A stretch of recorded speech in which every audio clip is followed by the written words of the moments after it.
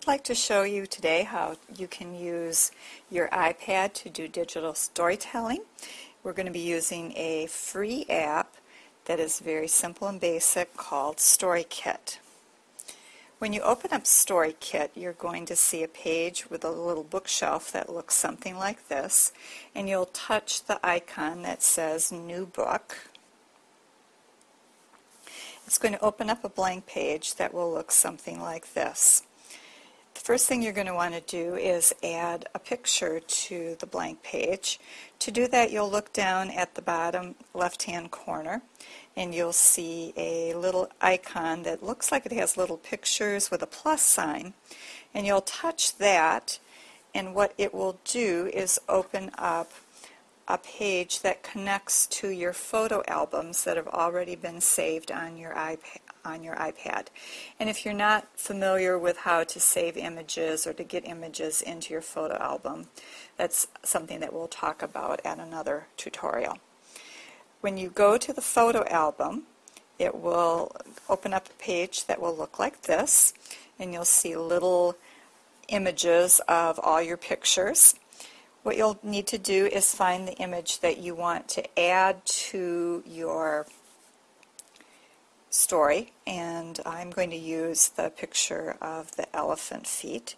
And so you simply need to touch that picture, and when you do, you'll get a close-up of the picture, and you'll need to hit the blue choose button down at the bottom right-hand side, and that will add your image onto your page. You can use your fingers to pinch it to make it a little bit smaller, or to stretch it if you want it a little bit bigger. And you can also use your finger to drag it to a different part of the page. The second thing you'll want to do is add your text. And to do that, you'll go again down to the bottom, and you will need to find the button that has the A with a plus sign and touch that. It will open up a blank page at the top with a little keyboard at the bottom that you can use to type your text.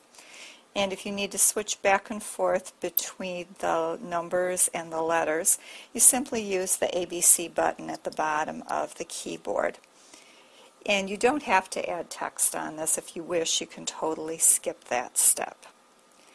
When you're done, you'll press or touch the edit arrow, which is like your back arrow, and that will take you back to your page, your main page that you're creating. Your text will appear in a little box, and again you can stretch that box to make it larger or pinch it to make it smaller and to move it around to your page to adjust it.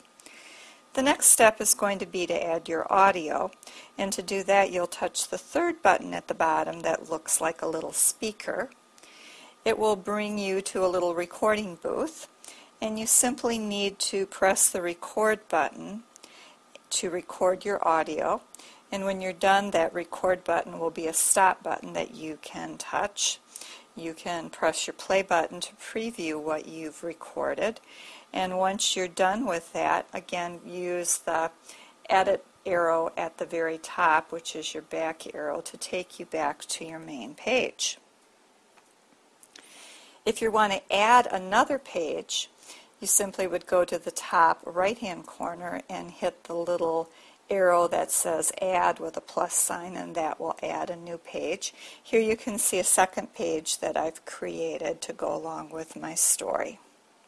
There also is a fourth button at the bottom, which is a paintbrush, and that allows you to do some simple painting, just strictly using lines and colors, and you can change the thickness of the lines. It's not a very complicated drawing app, but it will be fun for younger kids if they would like to draw a picture to go along with their story.